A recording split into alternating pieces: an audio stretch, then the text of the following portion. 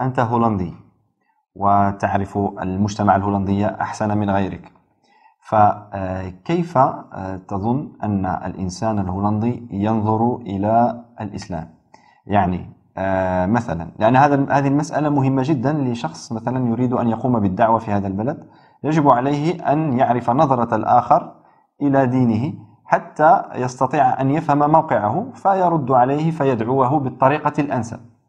فكيف يعني حسب خبرتك كيف ينظر الهولنديون إلى الإسلام؟ So,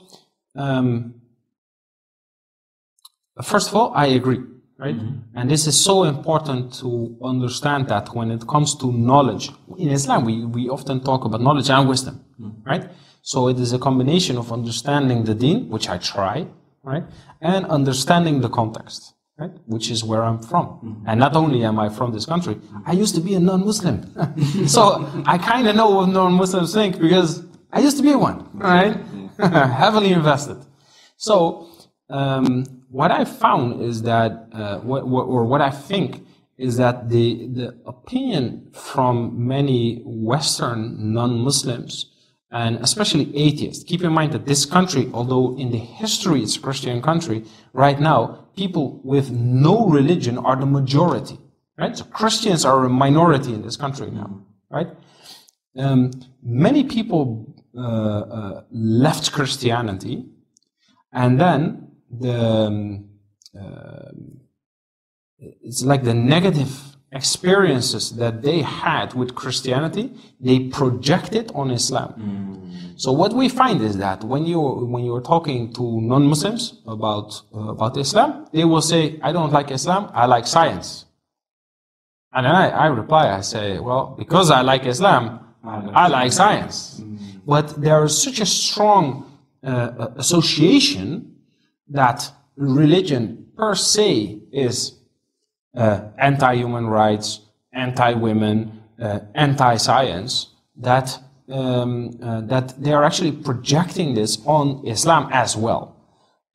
So this means that when I'm interacting with people who are non-Muslim, I'm actually not by definition trying to discuss with them on arguments and have a rational debate with them, because that's really not where the problem is. Where the problem is the negative associations contributed to religion in general, specifically to Islam, due to some very negative events that has happened, but also due to the way that we look at events. So, for instance, if a white secular guy does something, we say it's that individual. If a Muslim does something, we say that's Islam. So these are two negative events, but the way that it is perceived is different, right?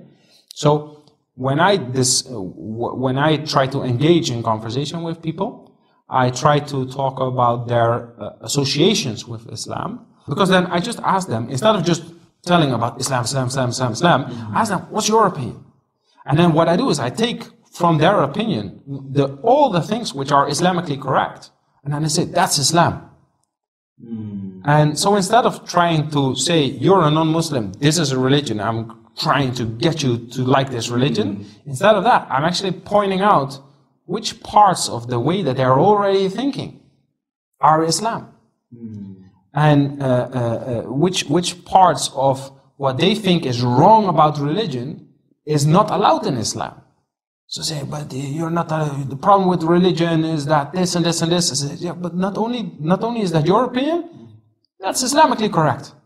We also think it is very problematic if people do this and this and that, right? So I'm actually trying to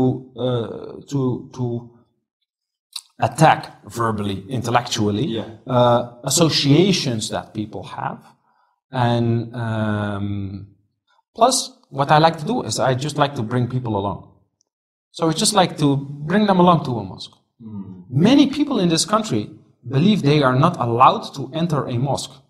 Many non-Muslims, they believe that they are not allowed to enter a mosque. They will, if you ask them, many people literally say, "Yeah, I would like to see it, but I don't know if I'm allowed to enter." So you're not allowed to enter. There's a door. Yeah, but I'm not a Muslim, right?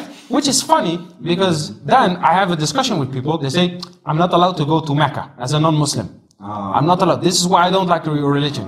I say, why do you even bother? I say, why? Would you like to go to Mecca? They say, I would like to. So why would you like to? I say, there's a big mosque. I would like to see it. I say, well, you're from Utrecht. There's a big mosque, right?